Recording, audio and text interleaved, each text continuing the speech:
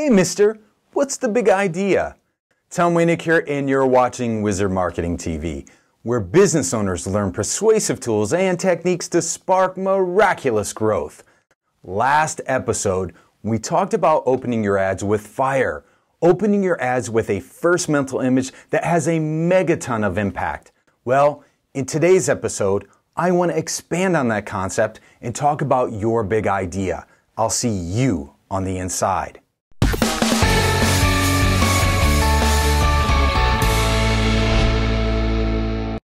What's the one thing that will add richness and dimension to your advertising? The one thing that will pierce the clutter of our noisy, over-communicated society and grab the attention of your customer.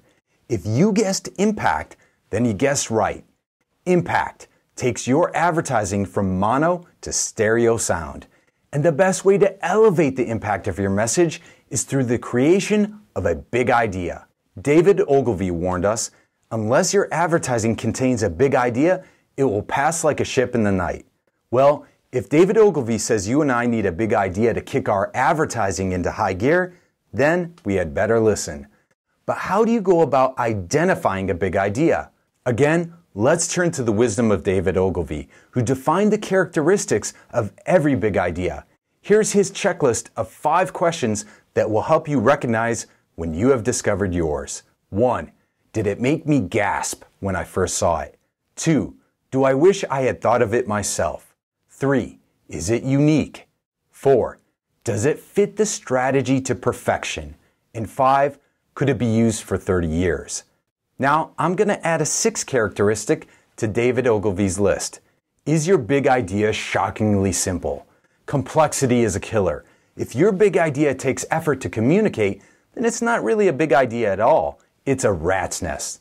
So what does a big idea look like in advertising?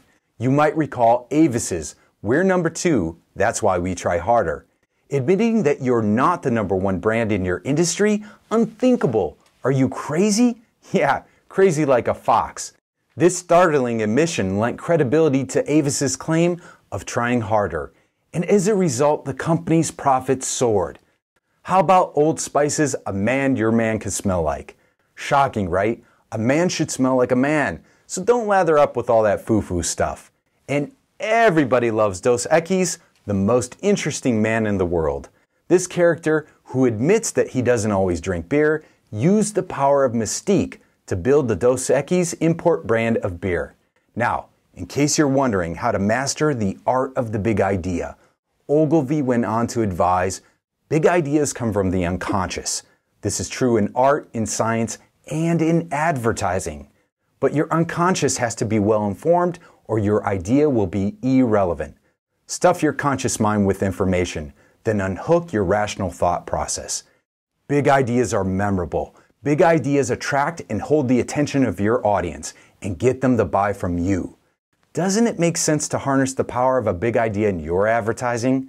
Now, marketing wizards, did you like this video? Then do me a big favor. Please subscribe and share it with your peeps all across the YouTubes and the interwebs. And let me hear from you. Send in your marketing and advertising questions. Hit me up at tom@tomwanek.com and I'll give you an answer right here. As always, we're in this together. I've got your back. I'll see you real soon.